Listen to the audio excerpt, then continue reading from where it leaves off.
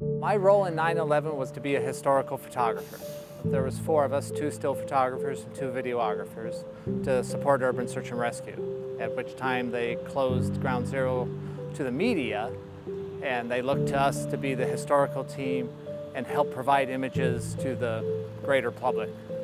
So once we got there, we sat up with the teams in the Javits Center, and then Andrea and I, the 2 still photographers, coordinated that we would come at this from 2 different perspectives.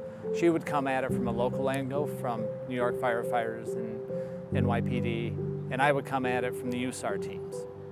And we knew we had a task that was bigger than the 2 of us, so we stayed in separate areas and kept photographing as much as we could. It was overwhelming. It was a lot, and I stayed focused on taking pictures and getting my work done.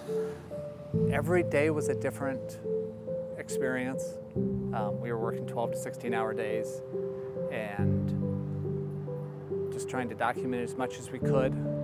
It was a sensory overload. The sounds, the cranes, the machinery, the smell. The smell is like no other between the mix of diesel, engines, everything. The sounds and energy down there gave you pause and kept you going. I felt very proud to be along with the teams and being down there and trying to do my part. There's one image that really comes to mind. I was standing at an observation area just at Ground Zero, and I looked over and I saw this New York firefighter with a helmet, and he had a little flag in the back, and he was looking out over his team. And I took that image, and I know actually when I took that image that this image is going to stand out. And I know that image has been used far and wide. And I know a lot of the images we shot have been used far and wide. And that's one of the wonderful things about this work. We're documenting history for the greater public to understand and for teams to look back on.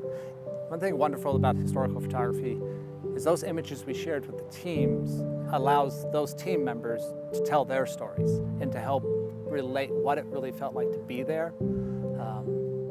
It's always a hard experience when you try to tell someone who wasn't there what it was like.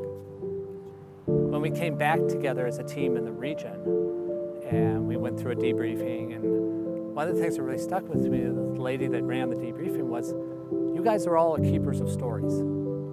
And this project you guys did, and how you deal with those stories and how you relay those stories are now up to you. Because you never know down the road where those stories are going to be needed.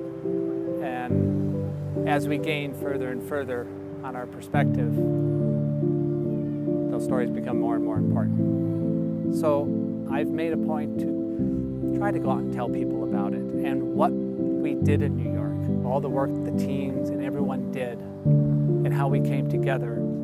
I just can't stress that enough. We all have differences, but we really need to pull back together, get things done, and remember the love.